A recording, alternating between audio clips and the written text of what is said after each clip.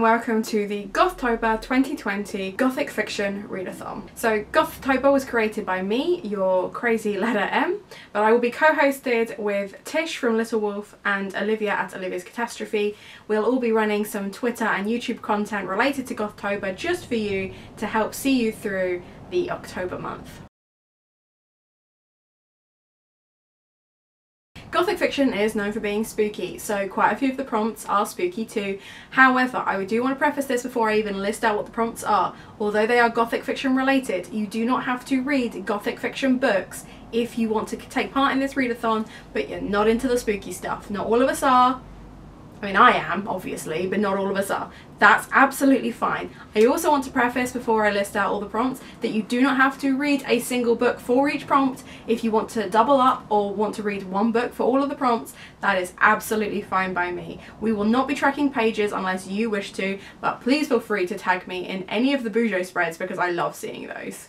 Let's start with the three staples. I am planning on doing this readathon every year if possible. I mean, this is our first year, so who knows what's going to happen next year, but Olivia made a really good point that more readathons need to have representation in them. As a group, we decided that we wanted to have three staple prompts, and that is to have an LGBTQ own voices book, a BAME, so Black, Asian, Minority, Ethnic read, and disability representation.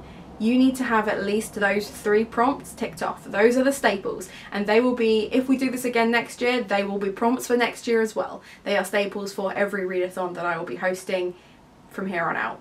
So let's get on to the actual Gothic prompts. So the first prompt is lies, liar or lying. Your title or front cover needs to have some kind of lie in it, or a key theme needs to be a lie. Next is female protagonist. That should be nice and easy. Your story should be led by a female. The third prompt is bones, so you need to have either bones in the title or on the front cover of your read. The next one is red. That could be red in the title cover, that can be red pages, red spray print. Something on the book has to be red for it to count. That's it. The next prompt is a book set in a foreign country. So a lot of Gothic fiction books were kind of little trips abroad. We want you to read a book from a foreign country. That means any country that you are not currently residing in. I don't care if you've moved abroad and now you're living there. No, it needs to be another country. Pick a third country. The next prompt is either a modern retelling of a Gothic classic or a modern Gothic. Any book that's described as Gothic will do. I guess I should take back the bit where I said you don't have to read any Gothic fiction. I mean, you don't have to read that prompt. You don't have to read any of these prompts. This is just for you to enjoy. The next prompt is an undead character, so that includes ghosts, zombies, Frankensteins, vampires, wraiths, banshees, mummies, skeletons. Any of those undead characters. If your character falls into one of those categories, it counts. The next prompt is dark academia, so that is a college or university setting with occult-ish themes. Dark academia actually covers quite a few different kind of sub-tropes, so find your favourite, make them dark academia, and enjoy.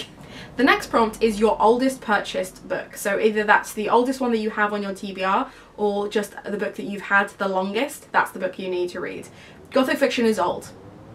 That was my link. That was it. And the last for the reading prompts is grey morality. Read a book with characters or themes that are morally grey.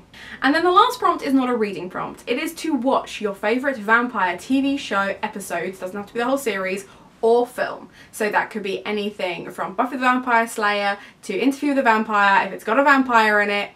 Yes, Twilight also counts. That's all we want from you. It's just a nice, easy little self-care moment where you're not forcing yourself to read anymore, you're taking a break and you're enjoying some vampires.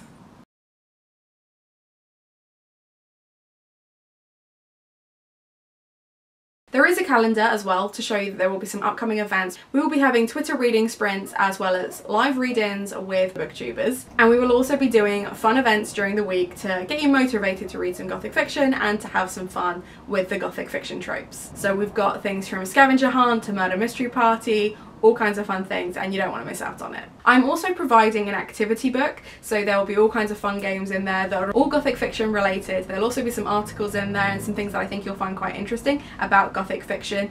It's going to be free to print, it's going to be a PDF, and I'm going to release that on the 1st of October, so no sneak peeking. There will also be graphics available, so if you click on the link in the description, you will find all the graphics for Instagram and Twitter in case you want to share any of your stuff there. I can't wait to see what your TBR's for at this. I know that I'm setting this up like a full month and ahead of when it actually starts, but that's because I like thinking about my TBR well in advance. So if you're anything like me, like, you've got loads of time to just get that sorted. I'm really excited for this. This is my first ever readathon that I'm hosting, so I'm nervous, but I'm so excited. And I've got some really cool people that have agreed to do the lives, and I've got some really cool people co-hosting. I probably couldn't have done this without Olivia and Tish, so big props to them. Thank you very, I think I just spat everywhere. Big thanks to them. The first live will be at midnight on the 1st of October. We will be having a Q&A then, so if you have any questions, please feel free to drop them in the comments below, and I will make sure that they are answered either in advance of or during that Q&A. I think that's everything. I've probably forgotten something really important, but fundamentally you've got the prompts and you've got the graphics. What more could you possibly need? I'm almost giddy, which is not... That's why I don't do goth very well. I don't know any goth that comes in with this kind of energy, but here we are. My necklace says antagonist, because that's what I want to be.